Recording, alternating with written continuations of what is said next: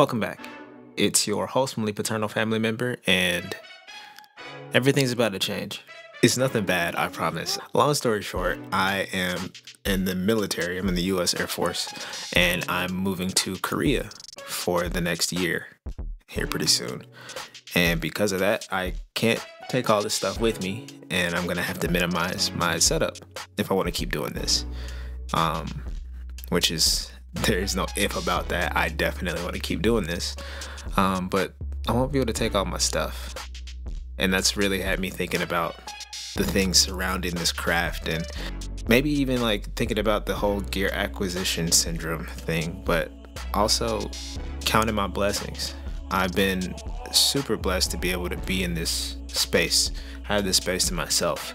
I've never had something like this, but my wife kind of made this space for me, and she just wanted to give me this this kind of freedom to be able to come in here and create and have a space to myself, because like I said, it's not something that I've ever had, and I've been very, very appreciative, to the point that I'm kind of sad to have to break it down and leave it. But at the same time, I do know that I've worked with way less and done so much more, and I kind of want to like inspire either a discussion or at least some thinking about, you know, for one, appreciating what we have, even if you don't have a lot of things, but also understanding what we need, understanding what's important. And I think when it really comes down to it, you don't have to have like a whole lot of stuff, right? I've been telling myself this.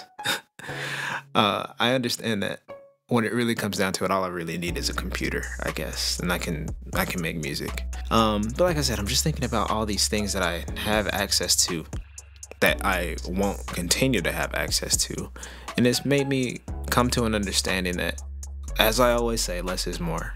I think the most creative that I've been has been with less things.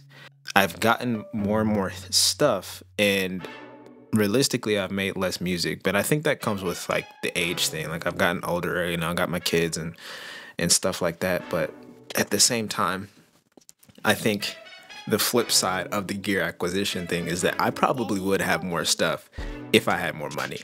I'm not rich or anything like that, and so each purchase that I make has to somehow remove some barrier from me making music. For the longest time, I didn't have an audio interface, and then I realized that, holy smokes, recording vocals is a huge pain. This plugged into the microphone jack in my laptop. Garbage. I upgraded to the SSL2 because I didn't have loopback functionality with the Scarlett Solo that I was rocking for like 7 years. It just added something to my workflow for what I'm doing and made things easier. Over the past few months, I've been using studio monitors, which I was able to actually get and use for the first time ever. I started using them for a class in college, and now I'm spoiled. I love having them, but I won't be able to take them with me. And I have a solution for that, but I'll get to that in another video. But yeah, I'm just like looking around, looking at all my things. I won't be able to take my guitars. I won't be able to take my keyboard. Probably just have my machine, and that's probably it. I'll bring my mic, you know, I'll bring my audio interface. I'll bring the AKG K240 Studios that my wife so graciously gifted me a couple of years ago. And yeah, this year I got a gaming PC to be able to run all of my music software plugins and everything. And I won't really be able to take that, I don't think. I think I'll go back to the laptop, which is a little more difficult to make work, but I think I can live with that. It really raises this question. It's like, how do we get here? I, for the longest time, didn't have anything except for a laptop and a pair of wired earbuds, and I was making so much music and I was being so creative. And now I'm here, and now that I have to break it all down, I'm actually kind of happy about it. I'm kind of inspired because I want to see what comes out of me not having access to a space like this, or to all of the equipment that I've accumulated. And I say all of the equipment as if I have a lot. Like I said, I'm not rich, And everything that I've gotten, I've either been blessed to been gifted with, or I've worked really hard and earned it. So yeah, it's time for me to start breaking this down. Look at that. We're off of the mic stand now. It's really weird to like look around and see that, like, man, I have so much more stuff than I would have ever imagined when I was like 16, but I have way less stuff than most people, and I've been making this work. Like I said, I'm inspired. This is cool. Breaking all this down, you know. I won't be able to take the guitar. That'd be sick, but it's getting packed up. And yeah, I'll see it again someday. But yeah, let's get cracking on breaking this down. I'll start unplugging stuff and moving things out of this room so that we can put all this stuff in a backpack and get on a plane and go overseas. Oh my goodness, I'm anxious, and it's so hard for me to like unplug. Like I said, I'm excited, but at the same time, it's really difficult for me to say, I'm gonna go ahead and unplug my keyboard. Holy smokes, look at that. Look at that. This is leaving. This is going away somewhere else, and I'm not taking it with me. I'm packing it up. I'm putting it back in its original box, and it's going in the garage. I just realized this is going to be a long video anyway, and it's mostly a video diary for myself, so I'm going to go ahead and talk about my gear while I do this. I'm holding my Aston Origin. And like I said, I am not rich. I got this in an eBay auction for like $80. It's like a $350 microphone, and I got it for like $80. It was a steal. So yeah, that's the story of my Aston Origin. I literally, the only mic that I had for, I've had this mic for like 10 years. These are my only two microphones, by the way. This one, garbage microphone. Check this out. Test. Oh my goodness. This is so bad.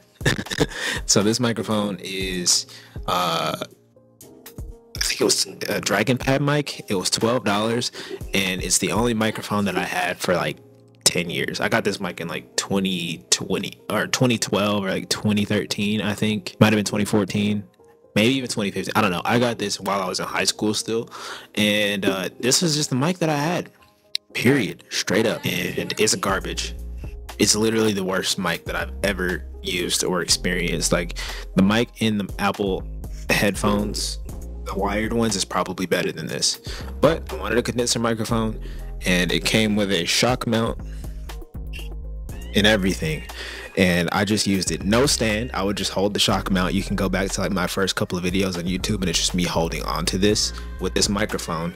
And hey, it works. It still works, even though it's garbage.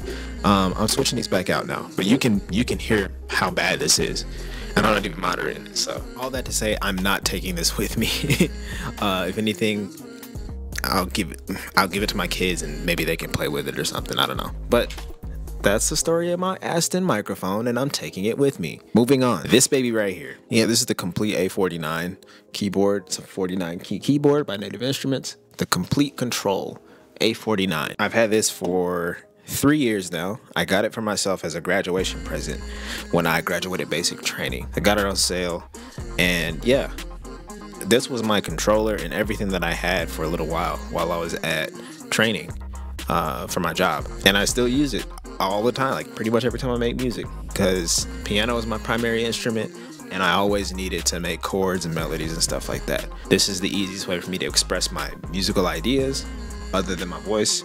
And yeah, I'm gonna miss this guy right here, but it's gonna get packed up, and I'll see it again eventually. This is the Focusrite Scarlett Solo Gen 2, I think, that I bought from a dude in his garage for like $50 in like 2017, I think. I did not have an audio interface for like 3 or 4 years while I was making music. I was just making beats on my laptop, either with the laptop speakers or with like Apple earbuds, the wired ones. Garbage. Don't even think about mixing or anything like that. I was just making beats, and I made a lot of beats without anything, and then I made a lot of music on this. Pretty much everything that I've ever made with an audio interface was made through this one up until like a week ago. Like, I finally upgraded to more of a big boy audio interface, I guess. I don't know. These are nice. These are actually pretty good. I don't care what anyone says. People like to shit on these, but these are so good for beginners, and even if you're not a beginner. I use this thing until I had to switch. And I'm still gonna keep it. I'm gonna probably still use it or give it to my wife and let her use it. I don't know. It's pretty solid interface. But yeah, I had to upgrade, and so this will be getting either packed up or given away. R.I.P. this guy. This motherfucker got me through it. I guess I'll make like a taking it with me pile and then like a packing it up pile or something. I don't know. I'm not really organizing this. I'm just cleaning this room out. It'll become a guest room while I'm gone, or one of my boys will move into this one so they're not on bunk beds. I don't know. Dang, I guess I could move the camera up. We don't need to see my hands and I'm cutting my head off. Oh, that's so much better. So you want to talk about the guitars?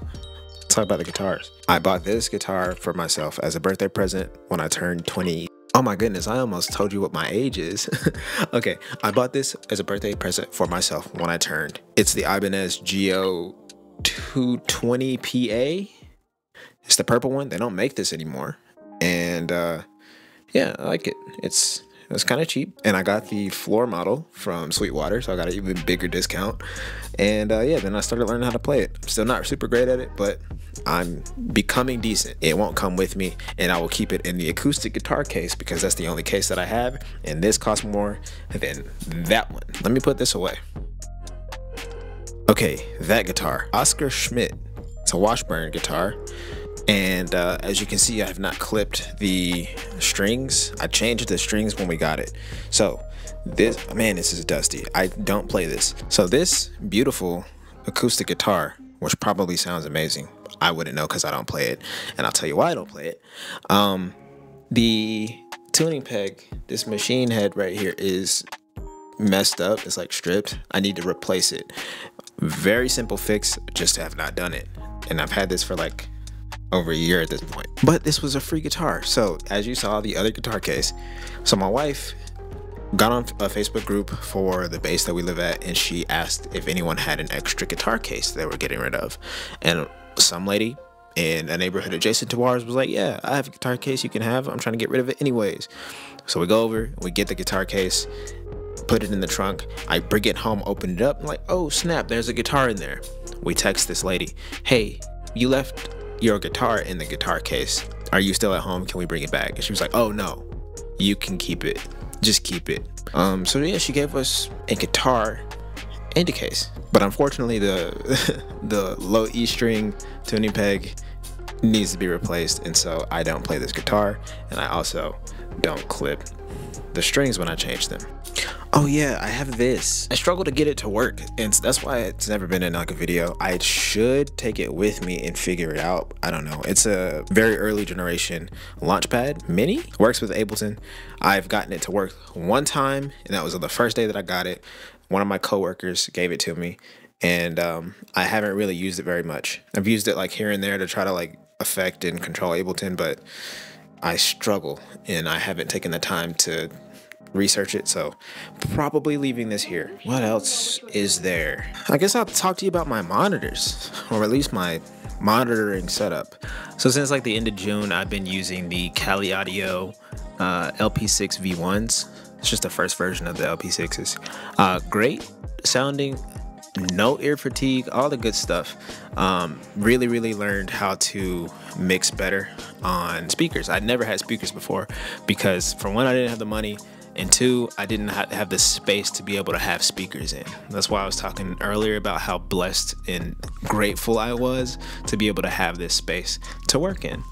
I got these as a requirement for my critical listening class at Berklee College of Music, and man, these have helped me out so much. The sound of my music got so much better. I was not like really mixing things before, other than like some gain staging type of stuff, and you know, a very touchy EQ stuff if I could notice that something was bad. But these got me good, and kind of I'm gonna miss them. I'm kind of sad to like not see him go, but I mean, I won't be able to use these until I might get reunited with them again.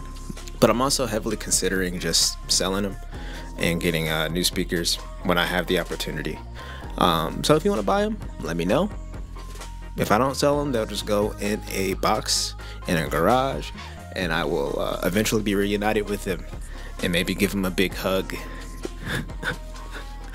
Look at me, I'm goofing around, but these big boys, these bad boys are getting packed up for now.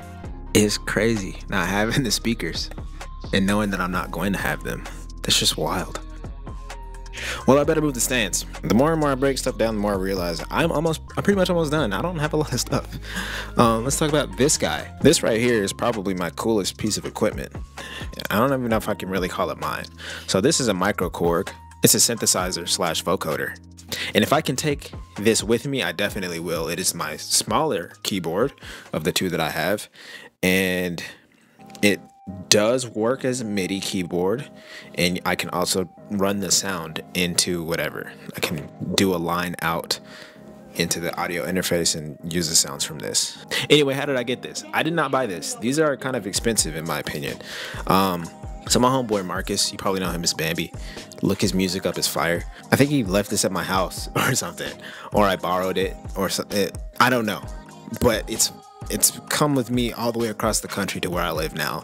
And yeah, he might want this back. I don't know. Hey, bro, I still have your micro Korg, dog. If you want it back, let me know. And also come and get it. It might come to Korea with me, just let you know. But yeah, it's one of my sentimental pieces of equipment that I did not pay for. And technically, I guess I stole it. Sorry, Marcus. I guess we'll get on to the machine, one of my prized possessions. I got this last year, used from Guitar Center, I believe. Possibly eBay. I don't really remember because I bought two and then I sold one. So it paid for itself. I flipped one and I bought the other one. Overall, I actually profited $75 to get this. Not bragging or anything, but it's a finesse, you know. It's kind of sick because for the longest time I was pining after this piece of equipment right here and I could not afford it.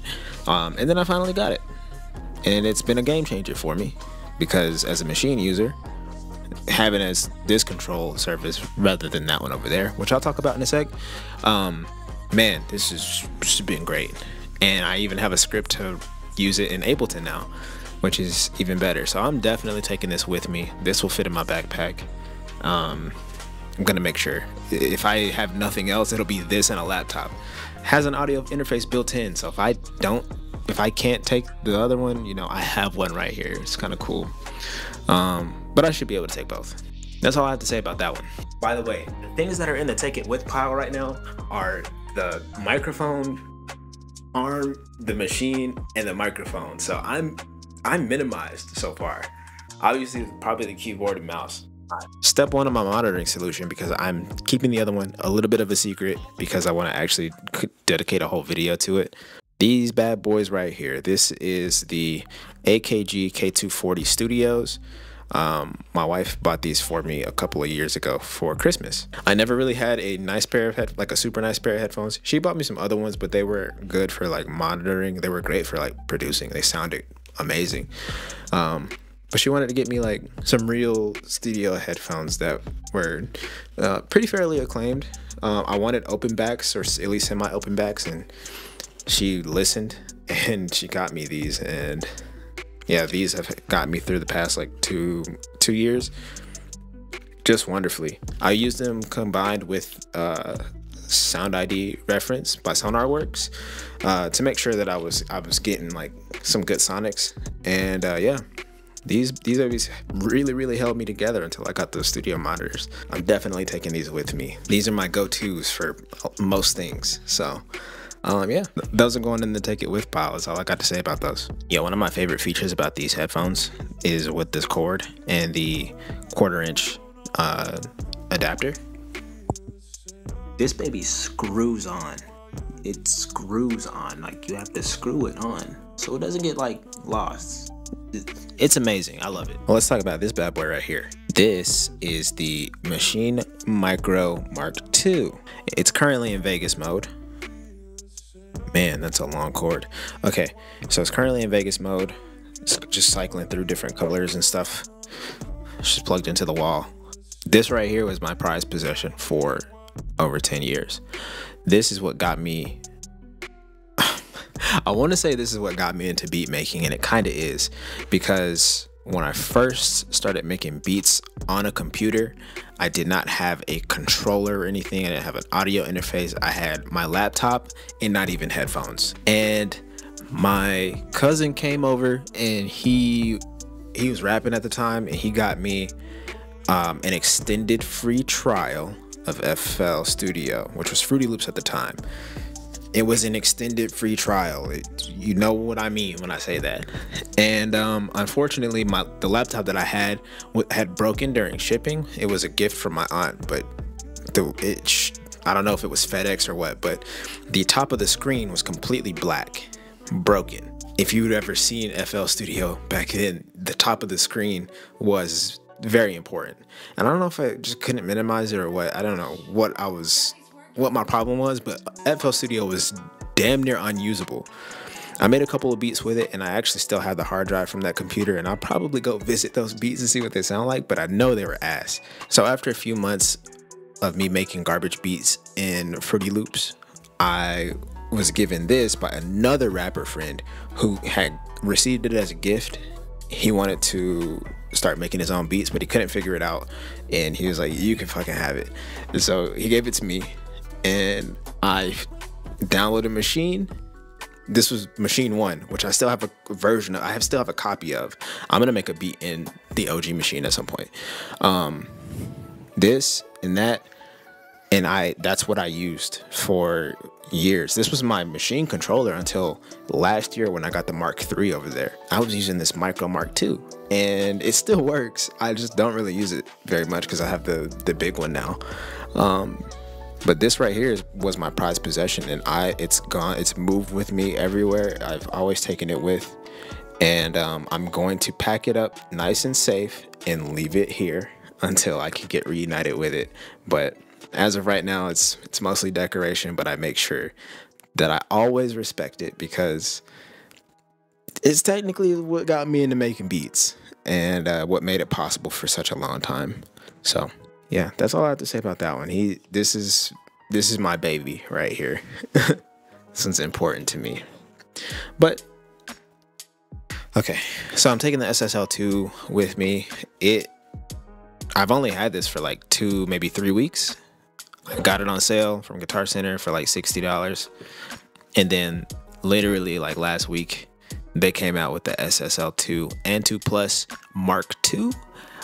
In my opinion, they don't look that much of an upgrade, so I kind of got this as a steal, and I would recommend you do the same thing since these are technically now old. These are 4 years old. I don't understand, but this has been great, and I chose it because it was probably the best one for me as far as the budget that I had, which was not that much, like less than $80. I'm not trying to spend a whole lot. My first interface, the Scarlett Solo, was like $50.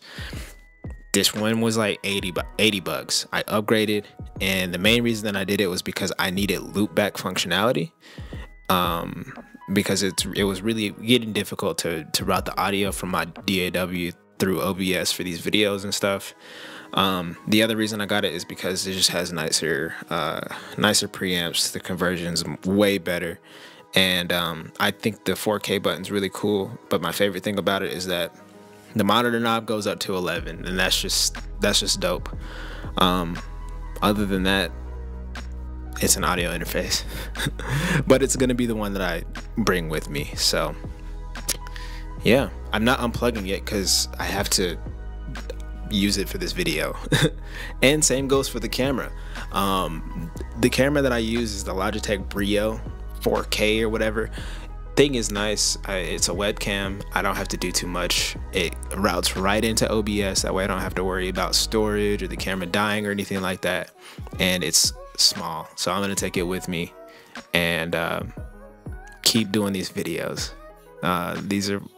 more for me than anyone else, but yeah, we'll make it work. I'll also bring my wireless keyboard, my wireless mouse, and yeah, probably the laptop that I was using for the longest time. Other than that, I don't really own anything else. My G.A.S has never been able to manifest because I don't have money. But I would like to make money off of this because I would be really, really sick. So if you could hit the subscribe button and maybe like the video, you can even comment on it if you want to. That would be very, very, very, very much appreciated. The literal breakdown, no pun intended, of my setup. Hey, that's the breakdown. The studio breakdown. Literally, I have currently in the take it with me pile is the machine, my headphones, the microphone stand arm, the microphone, the interface, and then like my computer stuff, the camera, cords. That's it. That's all I'm taking. That's all I got. That's all. It's going to be a minimalist setup. I might get another MIDI keyboard while I'm over there. I don't know. Who knows? But hey, that's it. That's all I'm taking. I'm gonna be a minimalist beat maker, a minimalist music maker, and yeah, we gonna cook. It's gonna be my hyperbolic time chamber for music. Cause I'm gonna be by myself, unfortunately. My family isn't coming with me. It's the military. But minimalist setup. That's what we doing. Everything that I'm taking will fit in a backpack, music wise. It's crazy. So it's really crazy. It's just like really, really crazy to think about.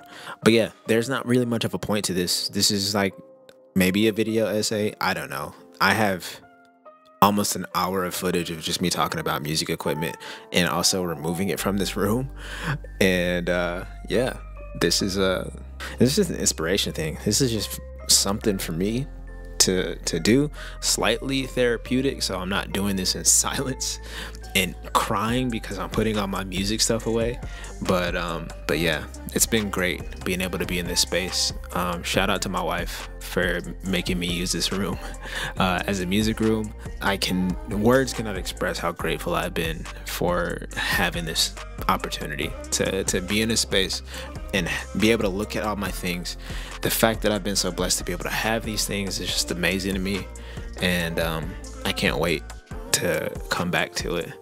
But for now, I'm looking forward to being able to use my minimal setup, and yeah, I don't know. I hope this inspires you, and by you I mean myself, my future self. But either way, I hope you enjoyed the video. I hope you cure your gear acquisition syndrome with watching me pretty much get rid of my stuff, and I'll catch y'all in the next one. Subscribe.